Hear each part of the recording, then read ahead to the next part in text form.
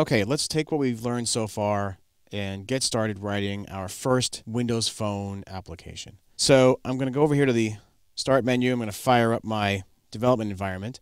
And once you've installed it, you'll see it's called Microsoft Visual Studio 2010 Express for Windows Phone.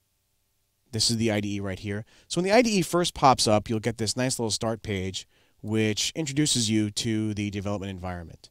Now, if you've never used Visual Studio Express before, let me just give you a quick overview of what it is that we're looking at. Over here on the right side, this is the Solution Explorer. The Solution Explorer contains information about the project that you're currently working on. This is where the pages will be stored. This is where all the resources you include in your application will be.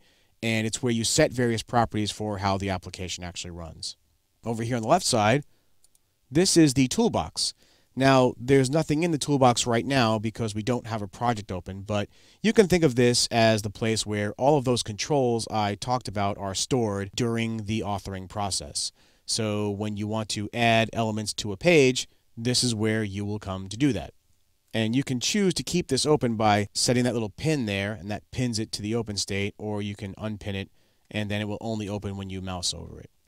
This little start page right here is the welcome page for the application, and it allows you to do a couple of things. Over here, you can open an existing project or create a new one, and if you've been working on any recent projects, those will be listed down here. Over in the main content area, this is the Getting Started area, and it shows you some welcome information. There's a couple of quick courses on creating Windows Phone 7 applications and how to submit one to the marketplace, as well as a news feed where you can go and read the latest MSDN information or whatever RSS feed you like to subscribe to about phone-related development. So to get started, we're going to click on the New Project link over there, and that will present us with the New Project dialog.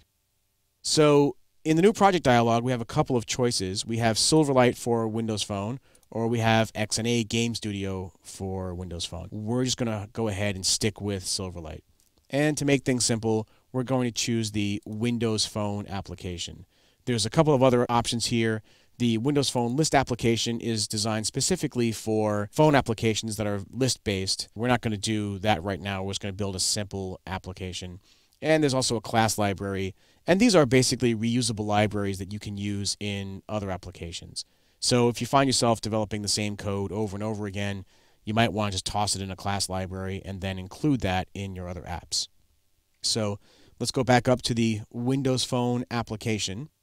And you can see that it's already pre-filled in some name and location information for us.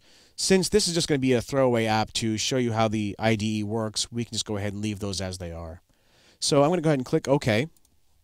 And Visual Studio for Windows Phone will now create my application. And you can see the Solution Explorer is now being filled in with all the default contents for a new project. And up comes the design surface. Over here on the right, we have the XML-based XAML language. This is the XML code that determines the structure of the UI of the app. Over here on the left side, we have the design surface. And you can see the design surface has already been pre-filled in with some stuff for us. And I'm going to go ahead and scale it down a little bit so we can see more of it. And just move this over. And then here's our toolbox. And you can see the toolbox has now been filled in. So now we have all the Silverlight control goodness that we can use to build our application with. So let's go ahead and just start setting some application properties. What I'm going to do is click on the control surface. And you can see that as I select things on the control surface, they become selected and they also become highlighted over here in the code view. So there's that little text block named My Application. That's this guy right here. Here's the page title. That's this guy right here. Let's go ahead and just change that to My App Demo.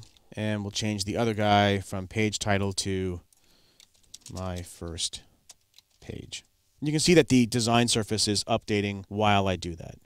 That's basically all you need to do to create a new Windows Phone 7 application. So now that we've done that, let's take a look at what's involved in adding controls to an application page.